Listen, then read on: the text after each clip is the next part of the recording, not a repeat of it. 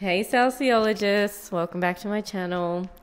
So what we're going to do today, it's a Saturday today, we're going to do something fun. We are going out to eat breakfast. We're not cooking breakfast at home today because we've got people inspecting the apartment. So we need to go very soon. We're going to take our laptop to a brunch place and then we're going to go to Parliament House today and do a tour and get some souvenirs for my family. So you may recall that I went to Old Parliament House last vlog. We are going to the actual Parliament House this time. So the one where all the politicians gather, like for sitting weeks. We're going to that one, and it's a new experience for both of us because I've never been before. You'd think that I've been here for nearly 3 years, I would have gone.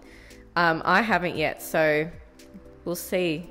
Anyway, I think with the job front as well, this is the first time I've experienced, I guess, a little bit of imposter syndrome in a very, very long time. I haven't felt imposter syndrome in years. I think once you have been in the industry for a while and develop your skills and develop your knowledge and build your inner confidence in yourself professionally, the imposter syndrome doesn't peek its ugly head around a lot as much anymore. I promise. When you're at the junior levels, it comes out a bit more because you're new. You're new to the field, you're new to the job environment, you're new to the corporate environment maybe, you're new to the actual job that you're doing and the company or the organization, you're new to working with specific type of people. And, you know, different industries have different cultures as well, which fuels imposter syndrome a lot. I know in academia can be known to be a very toxic work environment. I don't want to say that because I don't want to deter people from that. And I actually had a decent experience, but it's the industry in itself and the way the culture is of the academic world that tends to fuel a lot of imposter syndrome, a lot for women. But I can talk about that in a separate video if you like. I was just kind of chilling, you know.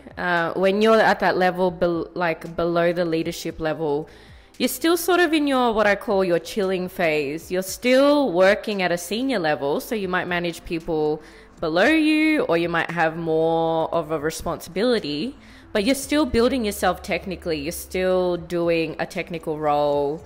You're building your skills, your knowledge, etc. And usually once you build that up for a couple of years, that's when you go into the management level. But for my case, that's not what happened.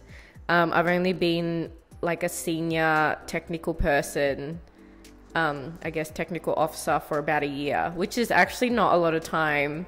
Usually you get about, you know, a minimum of 2 to 3 years before you even start managing an area. So you always have to just kind of go in and take the opportunity and just, my rule with opportunities is say yes, stress later.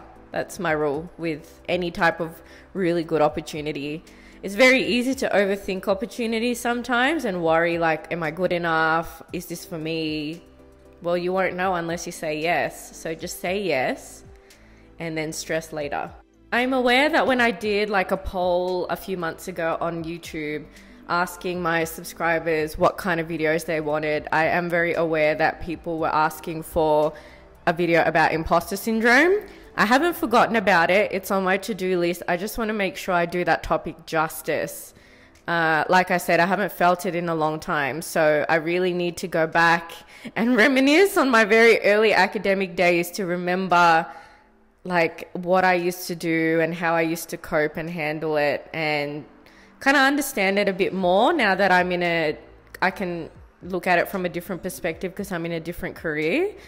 So yeah, it's coming. I just want to make sure that I do the topic justice because it's something that every woman will feel at some point in their career. You don't have to be a woman to be feeling imposter syndrome. I'm telling you now, and I want you to remember this when I say this. It doesn't matter what level someone is in the industry. They could be the graduate or the CEO. It doesn't matter.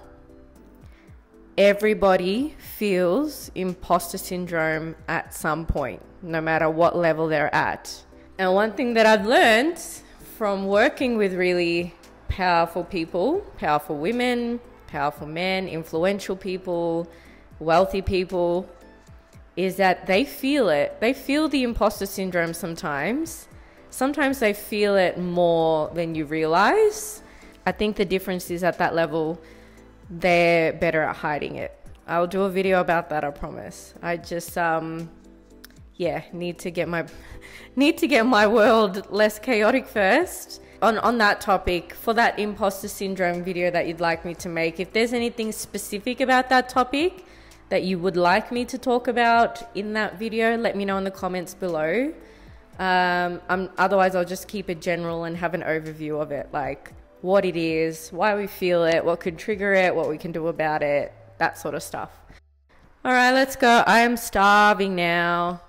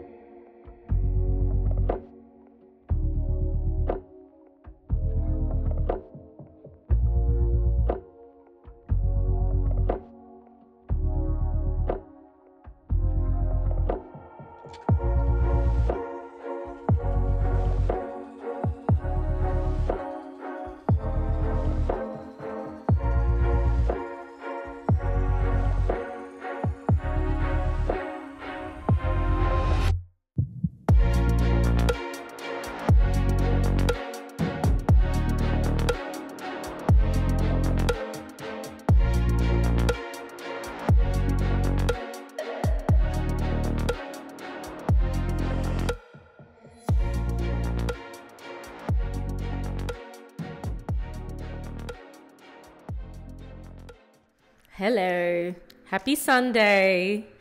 I went out to run some errands. I got my nails done and it took way too long, longer than what I thought.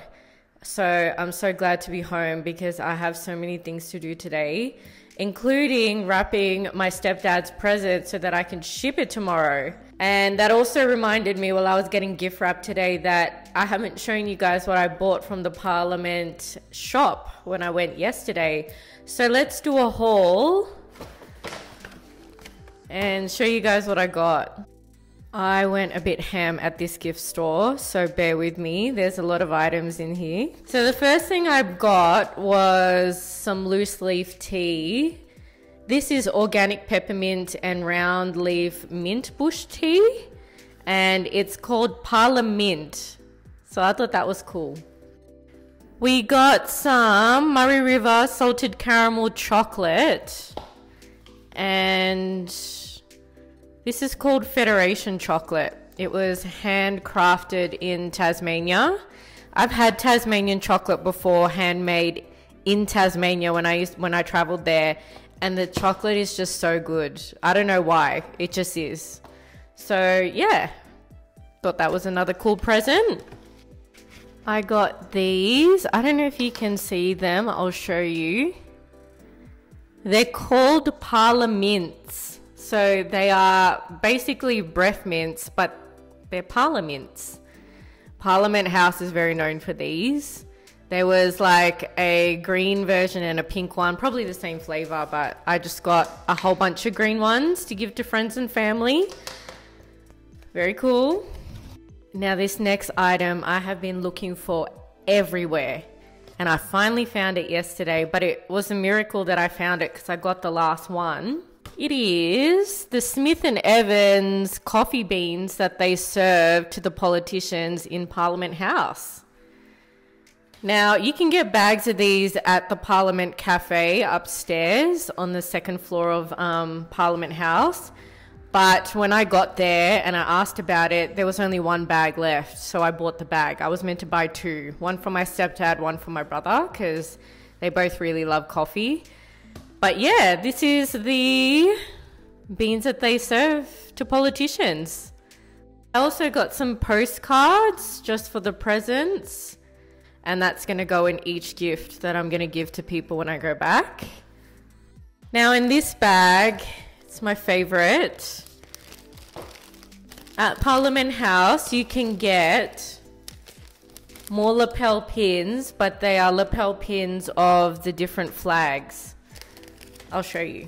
So they had a whole bunch of different pins that you could purchase. They were like $15 each. And it features the Australian flag on one side and then another country's flag next to it. So nearly every country was there. But of course, we have to get the Australian one with the Filipino flag next to it. So one is mine to wear for work. And the other one is for my stepdad, because obviously he's from the Philippines. So I thought that was really cute. And yeah, let's get the other gifts that I've bought. And let's put it all together, and yeah, let's start packing them all.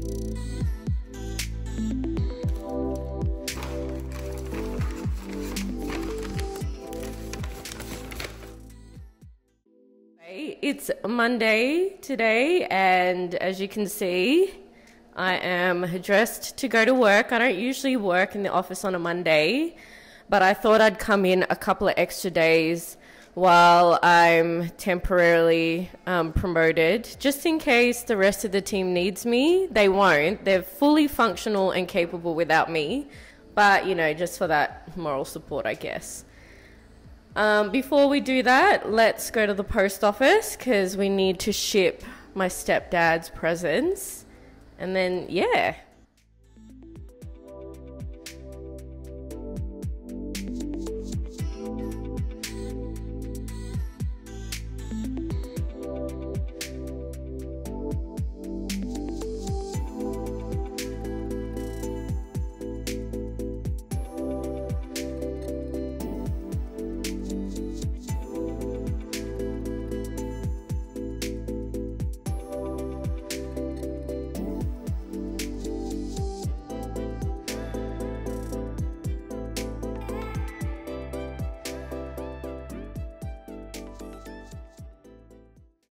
Step into my office. It's literally a rug on the floor with my laptop on a bin. And I'm watching... Oh, hang on. Be quiet for a second. Anyway, I'm sitting in front of the TV at the moment while I edit some videos. I'm pumping out as much YouTube videos as possible, or at least editing them, so that they're all on my channel scheduled to post weekly, because this weekend, next weekend, we need to deal with this drama. We need to sort through all of these, get rid of anything we don't want. And yeah, we need to sort out the kitchen. The fridge is getting taken this weekend as well. I literally have to clean out everything in this fridge. there isn't much in there. But clean all of this out, cook everything today and tomorrow, and then put it in my work fridge for a week. Yeah, we'll sort that out. Yeah, I'm just watching the most recent video that I just uploaded just to check the quality, as I usually do. And while I'm doing that, I'm making the second and third part of the series for that series. I finally put up the video where I go through a jewelry tour of all my pieces and talk a little bit about the brand's values and everything behind the design process. The series is literally called Behind the Design, because I talk about all the different things about the jewelry and the packaging. I'm trying to edit everything as fast as I can. I use after work to do that and pump them out, and then I have the weekends to pack. That's what I'm trying to do. I love this show so much. Does anyone else like this show? It's called Thank God You're Here. It's my favorite. I don't watch TV normally, like normal Australian channels, but I will watch normal TV for this show while I'm editing. I love it. It's so funny. Good morning. We need to give you guys an update because we haven't really been doing much filming recently. Now that we're getting very close to moving, I'm gonna sneeze. 1 second. Nah. Let's give you guys an update because I'm not filming as much throughout the week anymore because of how busy we are and just how close we're getting to moving. So overall, from the moving perspective, it is my second last weekend here in Canberra. This weekend in particular is my last quiet one, I guess, where I'm just literally preparing to just pack everything and go. I know I say that every week, but this is the last week because next weekend we do have a bit of time here and there, but that's when we start saying our goodbyes to people, and we've got like our going away events and everything, dinners, catch-ups. So that weekend will be a little bit chaotic. And then after that weekend, we've only got a few days in Canberra where I'll work in the office, work from home, and we leave. Now, you would think that having all my furniture gone in the apartment and the fact that I'm just sleeping on a mattress right now would make the move a little bit more real. And it did for like 5 minutes, but I think today when the fridge goes, that's what's going to make it real, because it's going to get real ghetto up in here where I won't have a fridge to keep food or my milk or ice or anything like that to make coffees. So I'm going to be really feeling it this week. But I did have the option for the fridge to go next week, like a few days before I left. But to be honest, I just wanted the thing gone. Like, that's how ready I am to move. I just want all of my stuff to be taken as fast as possible so I don't have to deal with it. Low key, I'm loving it because that means we have an excuse to just eat takeaway for the next 1.5 weeks. I couldn't think of anything better. I really don't like to cook. I cook for survival. So the fact that we have to get takeaway now, or kind of like do daily grocery shops here and there, or like you utilize my works fridge and store some stuff there, that's fine with me. I really like takeaway food, so yay. We managed to fix our car, so she's got brand new wheels, she got brand new tires, she got brand new battery. She ain't gonna die in the 8-hour drive. We're very excited for that. Yeah, it's kind of like she got a little heart transplant. So yeah, she's living her best life now. She feels so different when she gets driven. She feels really not deflated. Like, so I can tell the difference.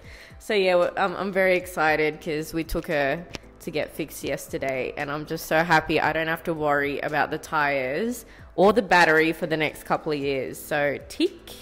So with the money that we got from selling everything, that added up to about $1,500 or something like that. We actually made a little bit of a profit, which is not normal when you move. You usually lose a lot of money when you move. So we're proud of that. But some of that did go to the car though, but that's okay because, you know, the car needs to get us home. So that's cool. An update about work. I'm still in my managerial role and I just completed day 8 out of 10. So I'm really glad that things haven't been too crazy, but I just got asked halfway through the week by my boss to continue on with the temporary position for another 2 weeks on top of that. So, well, technically it's not 2 weeks, like a week and a half. Basically, I'm in this position right up until the day that I move, because the day that we move, the day I'm driving, I've taken some time off to prepare for that move. So right up until that week, that day, I will still be in this position. So yeah, that was very interesting. I had this mindset that after day 10, I'd go back to my normal role. I'll just be chilling, like just doing whatever. No, we are continuing this role right up until the move. Now, throughout the last couple of months, ever since people found out that I was moving, I have been asked how I feel about it. Like, how am I feeling right now at this point in time about this move? And my answer to people is, and my answer to this question is that I am very ready to start the next chapter of this journey, you know? I think in the beginning when I first made the decision, I was a little bit sad because, you know, you're about to mourn a chapter in your life that you've been so used to for the last couple of years. And considering, you know, all the effort and time that I put in to build a life here in Canberra, you know, that's definitely something I'm going to be sad about. But as we get closer to the move, I am more and more certain that I made the right decision. It's not because I don't love Canberra. I love Canberra.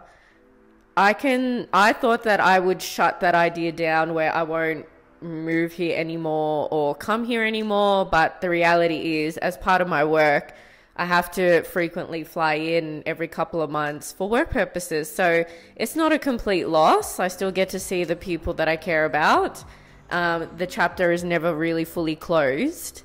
And yeah, you just never know what's going to happen in the horizon. So I really need to remember not to think like that, you know, because you just never know. You can't predict the future. But it's exciting at the same time, not knowing what's going to happen. And since I've come to Canberra and stayed here for the last two and a bit years, it's nearly 3 years, not quite. We have accomplished everything we needed to accomplish here. We have done everything that we needed to do here. I achieved a career goal of mine from starting as a grad and working my way up in the corporate ladder, jumping like, you know, 4 or 5 levels in the last 2.5 years to the managerial role that I am now. This role that I'm in right now was the goal from the very beginning that I wanted to achieve. It was the equivalent level of what I was as a lecturer before. We've ticked that box now. So it's time to come home. But as we get closer to moving each and every day, I become more and more certain that I've made the right decision. And now that we are in a more stable place in our lives, probably the most stable we've been in a very long time, I'm a bit of a nomad. I like to move around a lot. I don't like to stay in the one place for too long, but at this point in our lives, we now can prioritize other more important things and make room in our lives for those sort of things. So that's what this next chapter back home is going to really be about. I'm very excited. I don't know. I'm just sensing something's happening over there, or something new is gonna happen. I don't know, but I'm pretty excited about it. That's what my intuition's telling me anyway. Maybe it's denial. Like, I don't know. Maybe it's gas. I don't know. But something's brewing over there, and I want to be part of it. So after I came back from work last night, even though I was really tired, I remembered I had to clean out the fridge today, so it's empty. It's immaculate, it's clean, you can eat off the shelves. She's ready to go. She's still plugged in, just because I wanted my colleague to see the fridge in its proper condition first before they take it. There's nothing wrong with this fridge, so if anything goes wrong, it's got nothing to do with me, mate. But yeah, he'll be coming in about an hour or two. And once the fridge is gone, we can then go out, have brunch. I use brunch on a weekend now to sit there and edit my YouTube videos. I need to utilize my time a bit more effectively.